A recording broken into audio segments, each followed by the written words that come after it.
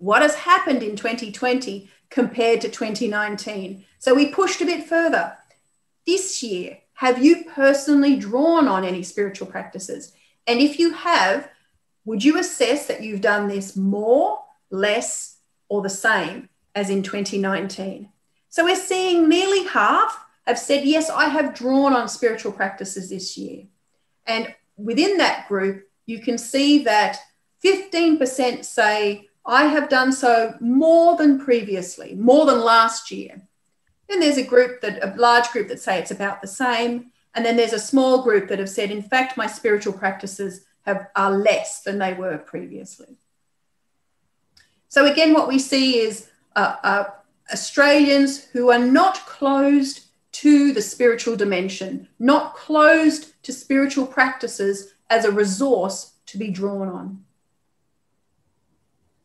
More detail. What have you actually used? Here we see again the things that appeal to them are the things that they have used more often. So again, saying compared to last year, what have you done this year? I've put the highlighted ones again. The things they've done more often are to spend time in nature or outdoors. Much more use of music to move or lift spirits, and much more prayer, meditation, or mindfulness than the group of people who said, no, actually, I'm doing that less than I used to. I haven't shown you the group that say it's about the same, because I thought what's interesting is the change in 2020 to how people are operating.